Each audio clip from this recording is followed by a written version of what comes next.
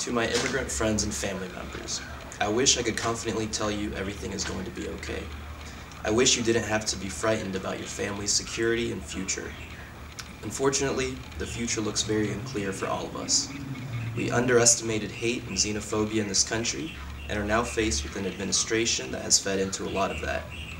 I wish I could say it was all rhetoric, some political game made for entertaining headlines, something that wasn't going to have real consequences.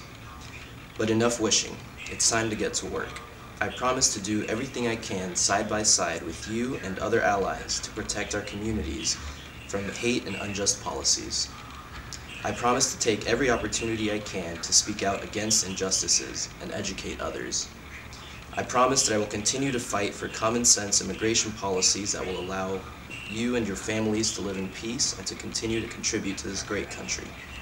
To immigrants with love, Sam.